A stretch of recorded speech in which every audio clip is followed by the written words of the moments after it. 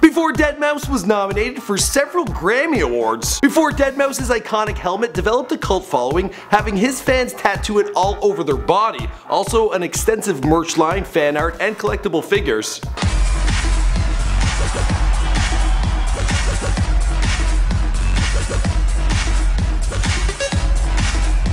Before DEADMAU5 rocked world stages and iconic events like Lollapalooza, and it was reported that he earns no less than $100,000 per gig. Before his very active social media presence on Facebook and Twitter would get over 9 million supporters. Before DEADMAU5 would date smoke shows like October 2009 playmate Elle Evans and tattoo goddess Kat Von D. Joel Zimmerman grew up in Niagara Falls and early on showed an interest in electronics and mechanical things. He spent his youth dismantling machines and putting them back together and became obsessed with video games. But when his parents divorced in his teens, he took to raving as a form of expression. A habit that didn't go over well with his parents. Joel always seemed to be ahead of the curve, advocating for computers in music production long before anyone else had considered it. He was a whiz kid on the computer and would spend his time in chat rooms back when the internet was in its infancy. When a dead mouse caused his computer to crash, that story evolved into his online username. After high school, he moved to Toronto and befriended a fellow programmer, and the two made a joke track that jabbed at how formulaic house music was.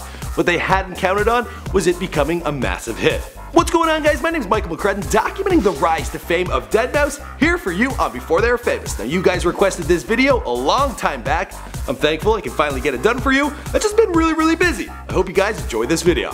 Oh yeah, and as always, let us know in the comments down below who to document next.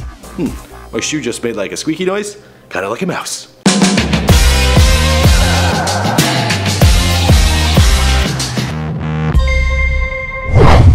I mean, the record that Justin Bieber's on that has his name on it that he hired other people to do is fire. What I'm mad about is that none of it's this little dickheads. Joel Thomas Zimmerman was born on January 5th, 1981 in Niagara Falls. He is of German, Swiss, and English descent. His mother Nancy is a talented visual artist, and his father Rod an auto worker for GM.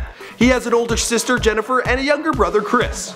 3 blind mice, see how they run. They probably loved that growing up, right? By the time Joel could walk, he had a love for mechanical things. He liked experiments that had an immediate measurable effect, like putting a fork in an electrical outlet or running a magnet over the TV to distort the image. Yeah, he was quite the handful. His maternal grandmother, Katherine Johnson, helped nurture Joel's interest in gadgets, a clever, resourceful woman who raised 7 kids on a budget. She would go to Goodwill and she would scoop up TVs and toasters and bring them to her grandson so he could dismantle and reassemble them. Then one Christmas, Joel received a set of precision tools. Now the kooky kid had all the resources he needed to pick everything apart. His grandmother was also responsible for introducing him to video games. When Joel was 5 years old, she bought him an Atari system and he was hooked. His mom would leave for work in the morning, she'd come back at night, and he'd still be there.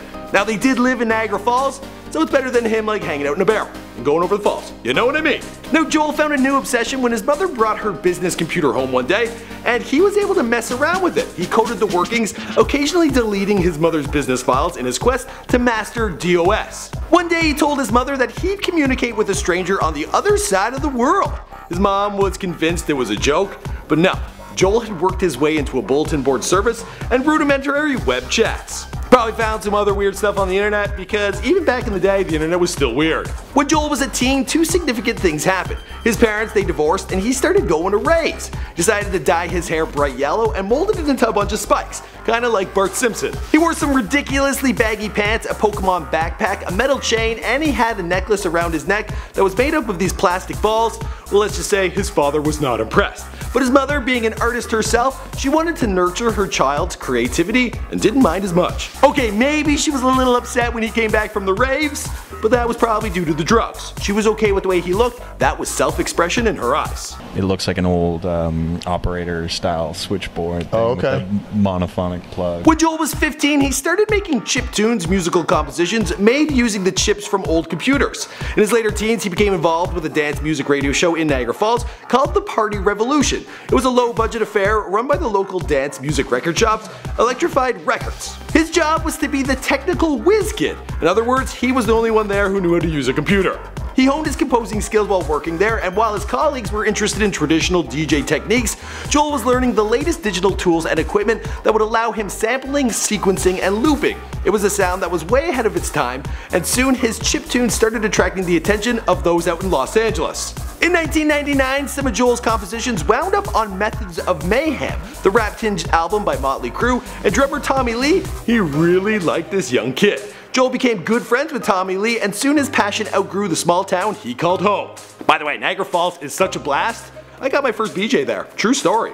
After graduating from West Lane Secondary School in Niagara Falls, he made the move to Toronto, and at first scrapped together rent money by producing tracks for Play Records, a Toronto house music label, and through programming and web development, well, he decided to register his own business. What was he gonna call it? He decided to go with DEADMAU5. And for you kids out there who were calling him DEADMAU5, get it together.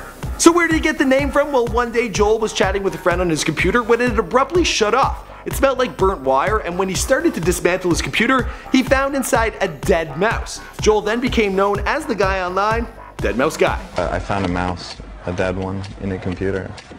And then I named myself DEADMAU5 on an internet chat room. He tried originally to spell it out the way you typically would, but it was too long. So then he decided to swap out the final few letters. Instead, he would go with a number 5. In the early 2000s, when he tried to convince local recording studios that they needed to embrace computers, no one was interested. They had an old school approach, and to them, integrating computers with music production was like rocket science. No one knew how to do it. Oh, them Canadians. They're always behind on the times. Truthfully, it's like I couldn't get a job in TV. But Joel, he was persistent. Eventually, he managed to convince a small studio in Toronto to let him install new technology, and he helped record numerous local bands. Having this shit like skull fucked into my head, it's like, wow, you know what?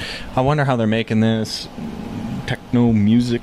Yeah. You know, like in the mid-2000s, he was offered a job working with the Belgian company behind Fruity Loops. Yeah, you know that audio software? That's all the rage. At the same time, he was building the tools to create dance music, and Joel composed his own tracks. He was working with Steve Dutta, another programmer from LA, and the two made a track under the name BSOD, which stands for Blue Screen of Death. It's a computer jargon for Windows, you know that error message? Yeah, they thought it was hilarious.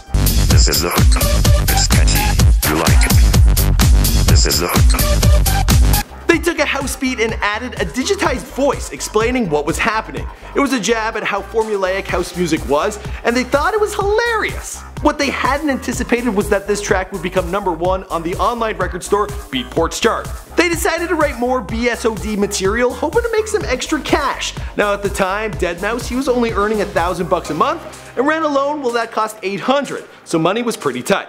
They made a whole BSOD album and remixed Hurt by Christina Aguilera, but the money ran out, and Dutta, well, he had to return to LA. If I'm not saying Dutta's name right, I'm gonna be in a whole lot of shit. One of the first things Joel wrote after Dutta left was Faxing Berlin. He released this under the moniker DEADMAU5. Yeah, he was using that name from his one-man web developing business from a few years back. He sent the track to British DJ Chris Lake, who passed it to Pete Tong, who played it on his Radio 1 show.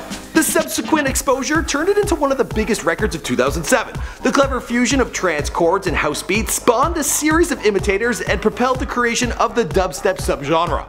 Wait for the drop. I'm sorry, the drop?